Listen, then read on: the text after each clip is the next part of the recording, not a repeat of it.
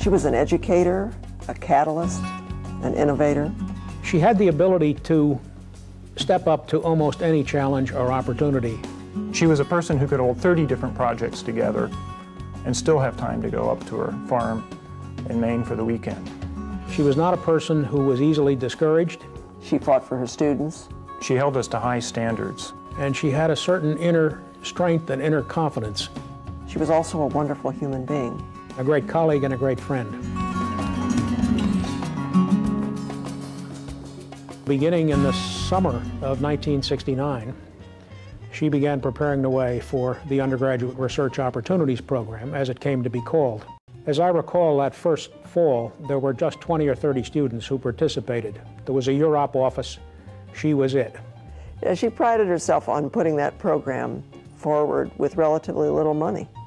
It was Margaret who once told me that every student is an irreplaceable asset.